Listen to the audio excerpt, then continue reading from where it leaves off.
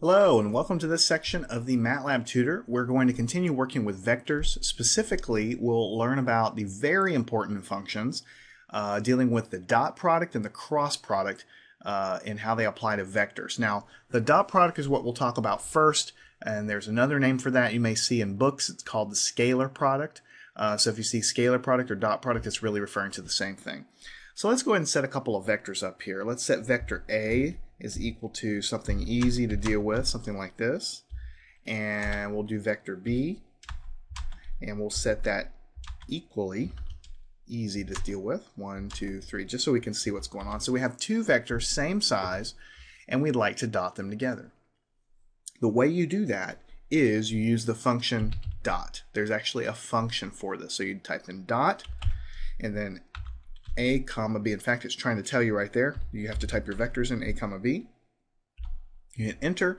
You would expect to get a single number back because the dot product or the scalar product, same thing, always returns a number, a single number back. So what's happening here mathematically is Matlab is taking 3 times 1, and then it's taking 5 times 2, and then it's taking 7 times 3. It's getting all of those results, and it's adding them all together. So that's why we just get a single number back. The function dot product here that we're doing right here. Let me create another vector here, C. We'll do, 4 and 7, negative 33 or something like this. The function dot here is very, very easy to use. You could do C, comma, A, which, by the way, is exactly the same as dotting it the other way around because of the way you're basically multiplying elements and adding everything together. So when you do the dot product, it's the same thing no matter what order you put the vectors in. This function works fantastic. I really recommend you use it, but I want to take just a few minutes to explain a little bit deeper about the dot product in Matlab here, because I want to show you a different way to compute it that you may not use right away if you're super new to Matlab, but as we start talking about matrices and as you start using the program more, you'll realize that what I'm about to tell you actually makes a little more sense as far as how Matlab works. All right, so let's pull up our A vector. That's what it looks like. Let's pull up our B vector. So most students, when they first sit down to Matlab, will define these vectors and try to dot them together like this, A times B, because it kind of makes sense. I mean, we almost kind of write that down on paper with a dot between the vectors A and B when you're working on paper. So you would expect Matlab to be able to work with that, but it doesn't know what to do. And it says inner dimensions must agree, and most people look at that and don't have any idea what it means. What it's basically trying to say is, stop thinking about these vectors in terms of vectors. That's what I was trying to tell you before. Start thinking about them in terms of a matrix, right? A matrix. It's just that matrix A here is one row, and matrix B here also has one row. So if you think about matrix arithmetic, right? How do you multiply matrices together? If you can kind of visualize in your head a matrix right here where I'm circling right here and then another matrix right next to it, the way that you multiply matrices is you have to go across one matrix and then down the other one. And then you go to the next row, across and then down, and then across and then down. And what you're doing is you're multiplying each element and you're summing them together. That's how you do matrix multiplication just in math. That's nothing to do with Matlab. That's how you do it on paper, right? So if you forget about these things being a vector, when I type something like A times B in, it's taking matrix A. Of course, we're calling them vectors, but I'm also telling you they're simplified matrices.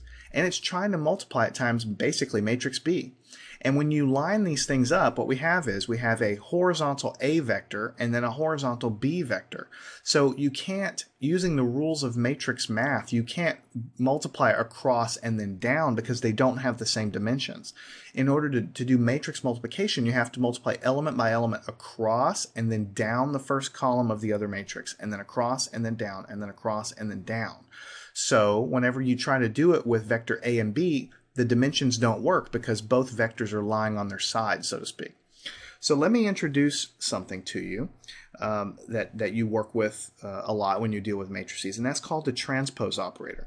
So what if I show you B matrix? This is B matrix. Now if I put a little quotation, a single quote, it's right near the enter key on your keyboard, right next to B, and hit enter, what it does is it takes the vector and it makes basically the transpose of it, which means all of the rows become columns.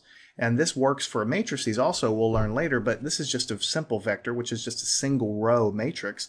So it takes this row and it makes it into a column. So let me clear the screen and let me just spell it out for you. Here's vector A and here's vector B transposed. It's the same elements of B. Everything's the same. It's just orienting those elements in terms of a column. So now if you can visualize vector A being here, and then the transpose of vector B being right next to it, you could multiply across and you could multiply down, going element by element across and down. And that would give you a single number. It would be 3 times 1 plus 5 times 2 plus 7 times 3. That's what it would give you, right? So if I actually do this, A times B transpose, and hit enter, the answer I get is 34, which is exactly what I get if I type in dot product A comma B, I get 34. So sort of that's the punchline with vectors. One of the most important and common things you will ever do with vectors is learn how to take their dot product, right? So there's 2 ways to do that in Matlab. If you want to use the function, just type in dot product A times B, or A comma B, and it'll compute the dot product. What it's doing is going element by element, multiplying and adding everything together. Or if you're a little more comfortable with Matlab and how it works, you'll realize that you can't do this because the dimensions aren't right. So for vectors, what you'll need to do is something like this. And by the way, the exact same thing works if we go B times A transpose, because everything is summed together. We're basically multiplying the elements and adding them up, so it doesn't really matter the order in which you do them, if it's A times or A dot B or B dot A. So this is another way of doing a dot product, is the short answer to that. You multiply times the transpose of the other vector. I hope this makes sense to you. I'm trying to ease you into how Matlab really works as far as the fact that almost everything is basically a matrix at heart. Hopefully this makes sense to you. If it doesn't, just forget about it for now and just use the dot function. So let me go ahead and clear the screen. To do a cross product, things are pretty easy. There's actually a function called cross. And so if you want to do the cross product of 2 vectors A and B, look, it's trying to help us there with the help. You just close it off, and then what you'll get for the cross product is a vector. Remember, dot products return a number. They return a scalar quantity. That's why they call it the scalar product. Cross products return a vector. So it just so happens, so if this is vector A and vector B down here that I've got below, the cross product of these 2 vectors, if you think about it in terms of x, y, z, this is x, comma, y, comma, z, right? X direction, y direction, z direction, x direction, y direction, z direction. So these are 2 vectors here. Their cross product produces a 3rd vector. The direction of this vector should be perpendicular to vector A and perpendicular to vector B, and that is by definition what it is. Matlab does all that stuff behind the scenes. So I just wanted to introduce the dot product and the cross product to you here because they're so central to engineering and science and math. You use them constantly. For the cross product, just use the function here. For the dot product, it's very easy just to use the function here as well. But as you get more and more into Matlab, you'll get more comfortable with what's going on, and maybe using this function isn't quite so convenient. Maybe you just want to represent it as sort of like a multiplication. And when you realize that what's happening behind the scenes is just treating everything in terms of matrix arithmetic, then going across and down with the multiplying and the adding, that's exactly what the dot product is. So I wanted to show you that as well. So that's going to wrap up this section. Go ahead and play with this. Make sure you understand it. Follow me on to the future sections where we'll continue working with vectors.